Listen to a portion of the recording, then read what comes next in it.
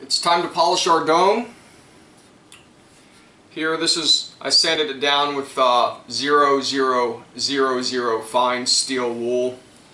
This is the end result. I'm pretty happy with it. I have to be careful with my fingers because I got oily hands, so it leaves oil all over the place.